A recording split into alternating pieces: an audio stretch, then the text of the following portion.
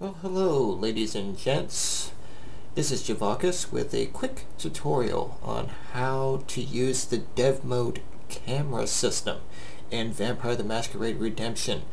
This is actually a useful tool for many sorts of videos that you might want to make, like machinima or whatever, like stuff like that. I'm going to show you how to set it up. First you'll need to make a shortcut of your executable directly from your Vampire the Masquerade Redemption folder. So you have to go from the executable. I'm using the AOR executable, and I created a shortcut here.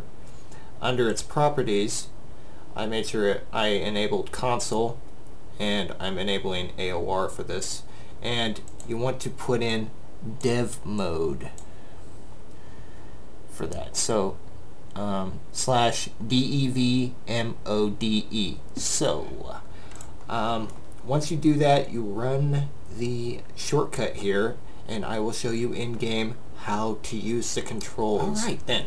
Alright, so now that we're in game and we have dev mode enabled, we should be able to press Control P and get a little example of what that mode does. Once you press Control P, you'll then notice that your cursor no longer moves the camera. With the WASD keys, with W, A, S, D, you can actually move the camera forward. Strap it sideways, left and right, with A, D. Press S to make it go back, W to make it go forward, and you'll have to use the directional keys, your arrow keys on your keyboard, to actually make it look to turn left, right, and look up, down. Now I'm pressing up on my arrow. I'm pressing the up arrow on my keyboard, and it's actually making the camera look down, so it's kind of flying like an airplane. So you can fly it around kind of like an airplane.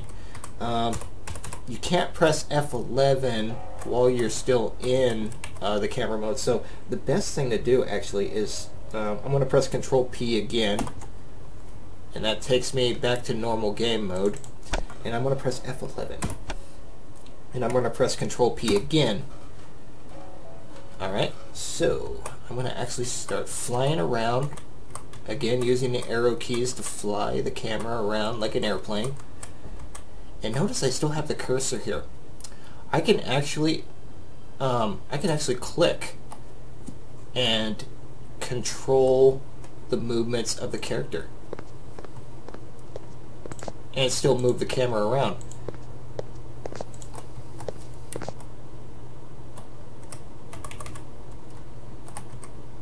So I can like set up some sort of scene, like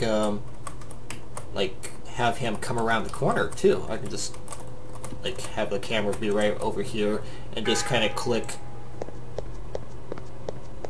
and have him come around, and then you can just kind of move the camera around freely, so the camera's kind of acting like a different player now. So you're just you're moving the camera separately from moving your own character, from the currently controlled character. And you can do this with a spawned NPC. So I will show this off real quick. So what I'm going to do is I'm just going to quickly spawn a non-hostile NPC, hopefully one of the ST ones. Let's see here. I will spawn Cassie. I will select Cassie. I'll get out of ST mode, press F11, press Control P, and move the camera around again to my desire, and I can move her. Now apparently I can't interact with any objects in this mode, but I could certainly